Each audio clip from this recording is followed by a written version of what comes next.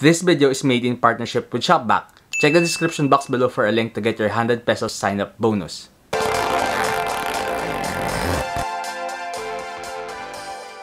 So recently, I bought a ring light, and before I spend my money on something, I always think twice, thrice if it's really worth spending my money on.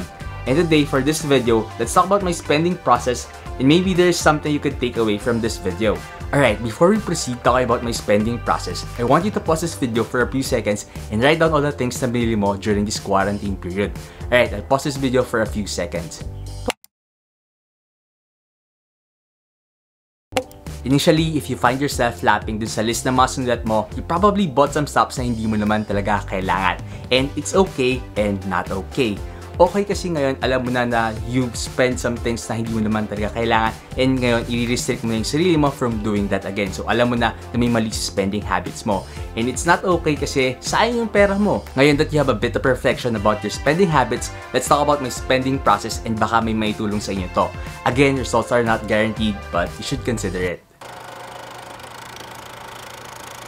Tip number 1, avoid impulse buying. So ano ba muna tong impulse buying na to? So basically, impulse buying is buying of goods or services without planning in advance. Usually nangyayari to when people goes to a mall and when they find something interesting, pinibili na agad nila. And kung tutuusin, if afford mo naman talaga, diba, parang wala namang masama doon. But for me, it's still wrong kasi you're developing bad habits pag ginagawa mo yun. In the current new normal, hindi tayo masyadong makapunta sa mga mall ngayon. So we often browse social media marketplaces or kaya naman online shopping apps. And originally, just like pag nasa mall ka, you intend doon na mag-window shopping lang. So hindi ka talaga bibili. But after a few minutes ng pagtingin-tingin mo, magulat ka na, boom, you start buying things. And ang problema ngayon, pagka kasi bumibili ka sa online shopping, you don't pay it upfront. Pwedeng cash on delivery or kaya naman credit card. And magulat ka na lang sa credit card bills mo pagdating mo ng due date, patong-patong na yung bills mo. Last thing that I noticed that make people do impulse buying is stress. And the reason is kasi shopping is fun and shopping releases happy hormones or dopamine. So pagka stress ka and nag-shopping ka, for a while, makakalimutan mo talaga yung problema mo or the thing that causes you stress. But just like any other short-term solutions, it doesn't solve your problem. And it actually make it worse in the long run. So how do we solve these problems? Okay, here's my practical suggestion. Never buy something na naisipan mo lang once or nakita mo lang once. Kasi malamang sa malamang yan, bugso lang yan ng damdamin.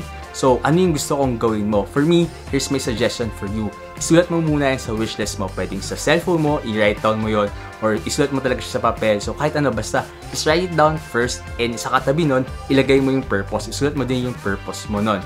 So, pwedeng itulog mo muna yon. Tapos, pero for me, yung best practice for me na gawin mo is palipasin mo yung isang linggo, and pagka tingnan mo siya ulit, if you still want it and it still serves a purpose para sa'yo, then that's the time you buy it. And for me, that saves me a lot of money from impulse spending. Tip number 2, spend with purpose. So for me, I just want to share to you muna yung mga things na sa wishlist ko. So for me, I wanted a new microphone, a new lens, a new laptop, and a new headphone. So for me, yung purpose naman is to improve the quality of content that I'm putting out. Yung reason ko kasi, I think na I wanted to make this a more sustainable career.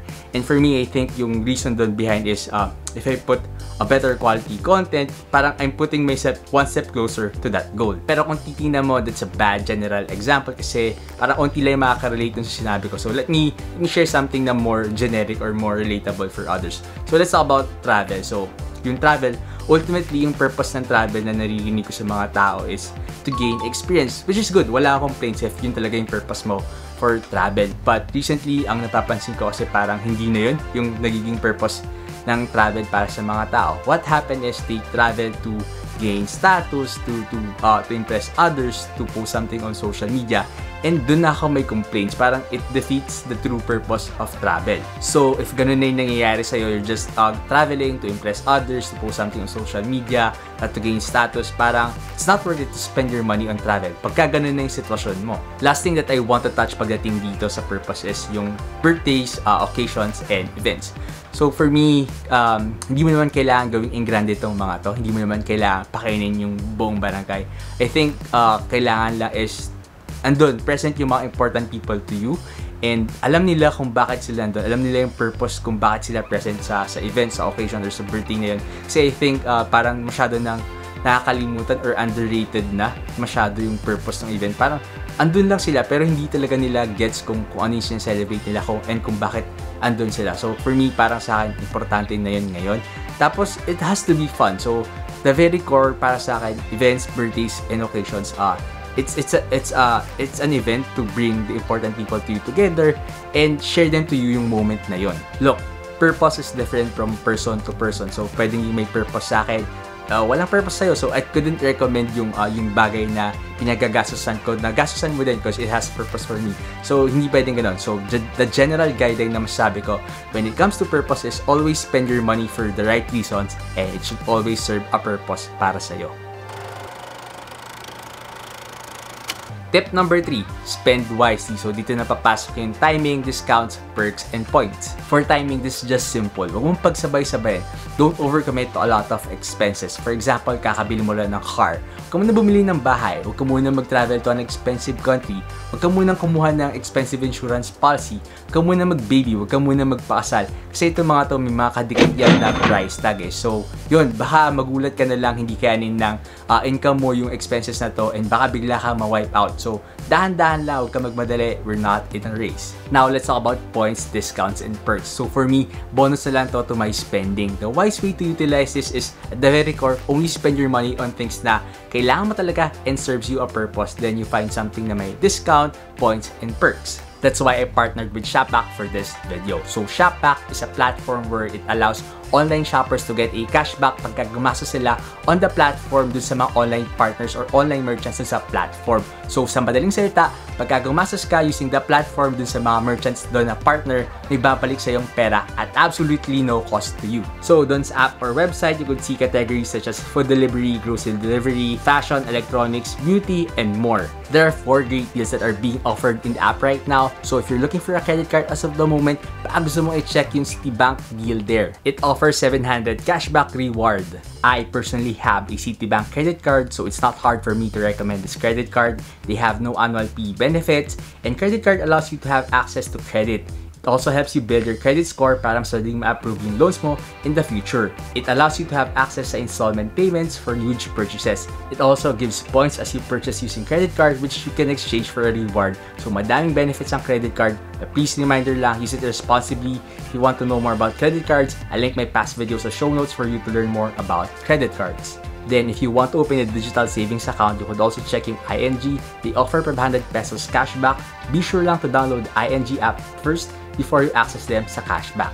If you don't want to go to a bank branch due to the quarantine and gusto mo na mag-open ng savings account to save some money, you could check that deal out.